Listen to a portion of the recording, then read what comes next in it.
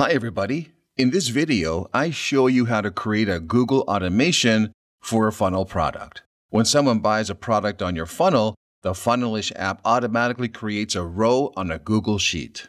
Before we start, make sure the Funnelish app is linked to your Google account. If you haven't done that yet, stop here and connect the app to your Google account. It only takes a couple of minutes. If you're not sure what to do, go to the Funnelish knowledge base. We show you how to do that in a different video. Okay, here we go. First, log into your Funnelish account and open a funnel. Click the step which has your product or products. Click one product. On the side panel, scroll down to the bottom. You can add Google integration to an existing automation or create a new one. In this example, I'm going to click Create New Automation. In the next window, choose the event you want to track on your Google Sheet with a new row. I'm going to click on Purchase and then Save Changes.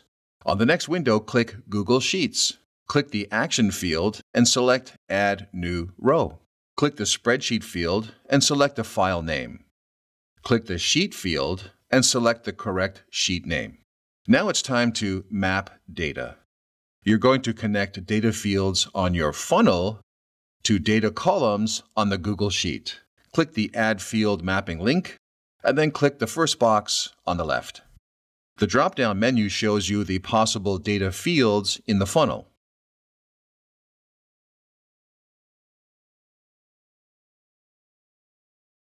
If you want to add any of this information to your Google Sheet, you have to add column names that match up with the labels.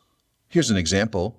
I want to collect the customer's email address in my Google Sheet. So I click Email on the left side. On the right side, click the box and choose the column that will collect emails. Click the Mapping button and repeat the same steps for each type of data you want to save on the Google Sheet. To save time, you can click the Auto Mapping button. Be sure to go line by line and confirm the mapping is correct. If something doesn't look right, click a box and change the mapping. Click Save Changes on this page and the next one. Now you're done.